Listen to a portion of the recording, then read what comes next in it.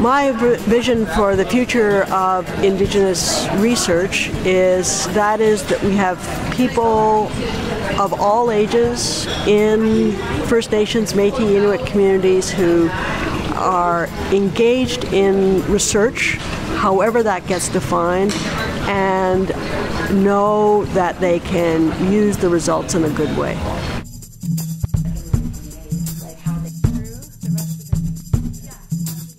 There's so much more to research than what we talk about in academic settings. Research is about relationships, it's about connecting with people, it's about learning from people, it's about being humble, and it's about using your heart and your mind to guide everything you're doing. And I think we tend to separate these things, so I think it's really nice to have that kind of brought back to the idea.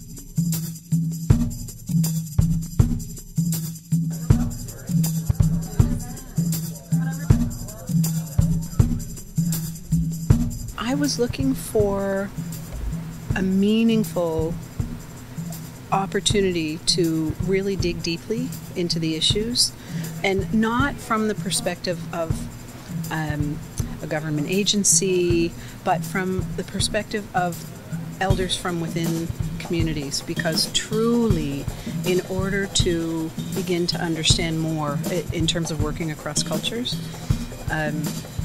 the type of wisdom and knowledge that the elders have to share with us is profoundly impactful.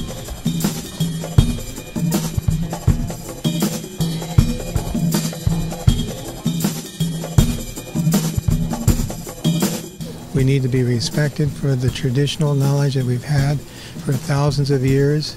We maintain the environment in a pristine condition, and it needs to be kept that way. We need to be listened to. People need to listen to our elders, just like we need to listen to our elders, listen to our knowledge keepers, because there's thousands of years behind what each one of them has to say, thousands of years of teachings and of practice and of building communities that work.